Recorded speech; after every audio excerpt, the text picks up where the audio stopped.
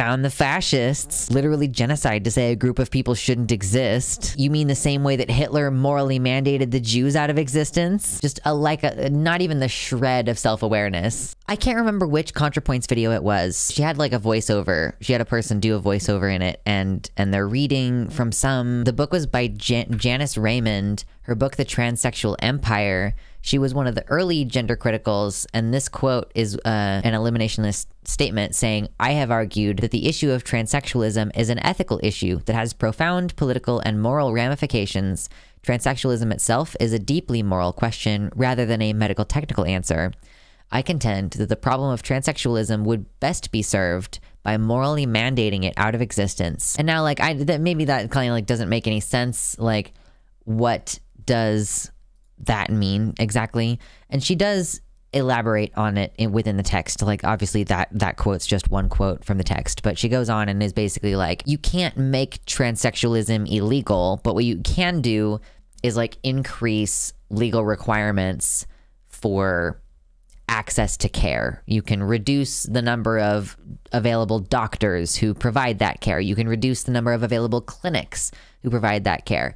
And honestly, this is something that's been used with abortion tactics as well. Like, for example, in my state, there aren't very many places that can provide abortions because at some point someone introduced a law that said any place that's providing certain types of medical procedures must have a hallway that's wide enough to accommodate 2 stretchers going past each other or something like that. Like some silly requirement about the building.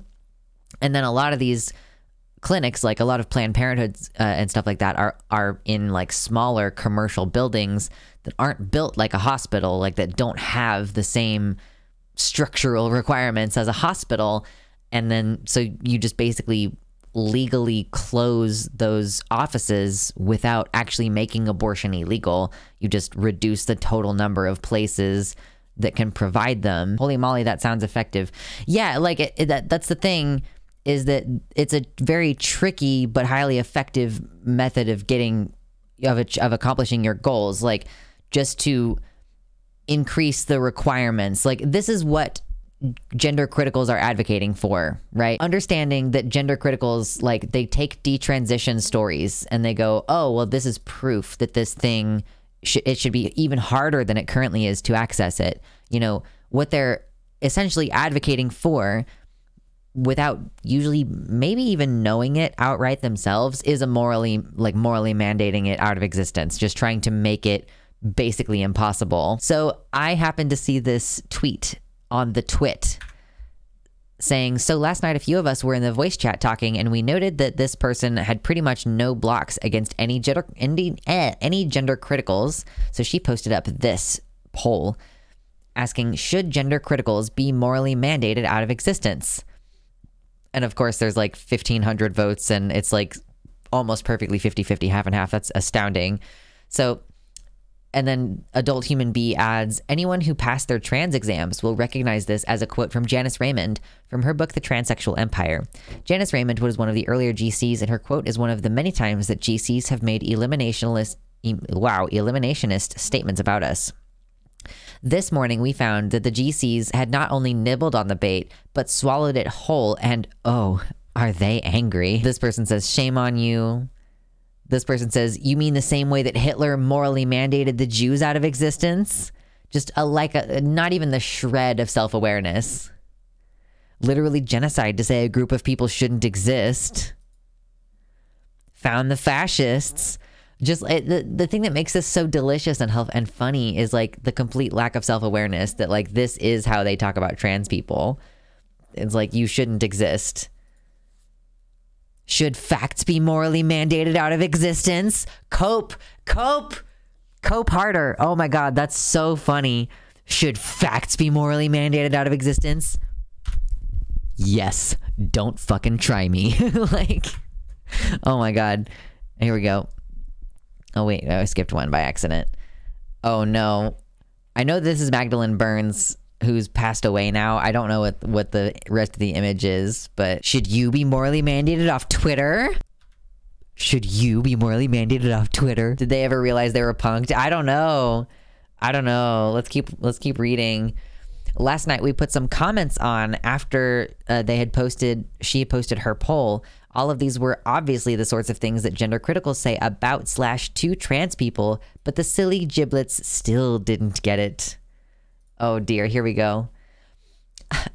I have no problem with gender critical people and I wish them well. I just don't think they should be allowed to run for public office or have access to public spaces or have health care or be referred to accurately in conversation or on official documents. I'm very worried about rapid onset gender critical beliefs. True. Becoming a GC is a big, life-changing decision. Just look at Graham Linehan, and as such, should be signed off on by at least 3 mental health practitioners. Honestly, they should use third spaces. If they're invading normal people's spaces, they shouldn't probably be arrested. I love that one. I love that one for sure. Especially because increasingly, gender criticals are harassing trans women in bathrooms. Like, they actually are causing like a legally significant problem by harassing, like, for example, Eddie Izzard in bathrooms and stuff. Yeah, we need to make sure that kids aren't becoming gender critical at too young of an age. It's a big decision. It could ruin their life. Just look at Graham Linehan. Oh my God. Obviously, we've all muted that thread, but if you want to laugh at them, you can here. Oh my God. I want to see the quote tweets.